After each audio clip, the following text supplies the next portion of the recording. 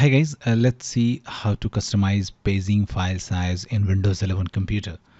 So just click on the search icon and search sysdm.cpl, and now click on sysdm.cpl from the search result. Now click on Advanced tab, and now under the performance click on Settings.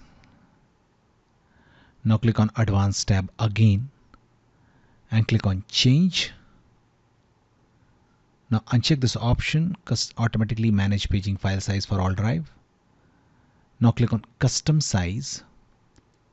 Now the initial size, okay, should be the recommended size here. Okay, that will be 2932 MB.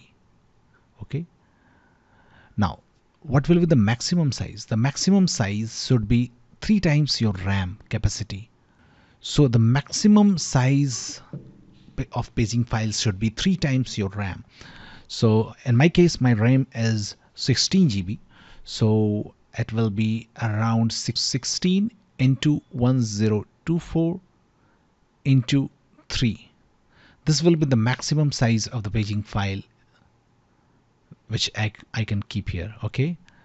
In your case, if your RAM is, let's say, 4 GB, then it should be 4 into 1024 into 3. Okay, so this will be the maximum size. If your RAM is 8 GB,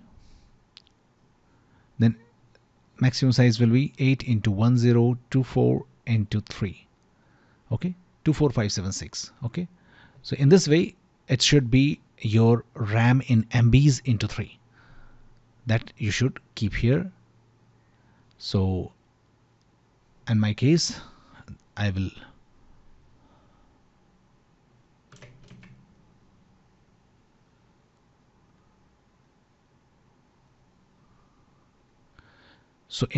I will put 49152 as the maximum size without comma. Okay, and click on OK. The changes you have made require you to restart your computer, so I'll restart my computer. That's it guys. Please do like the video.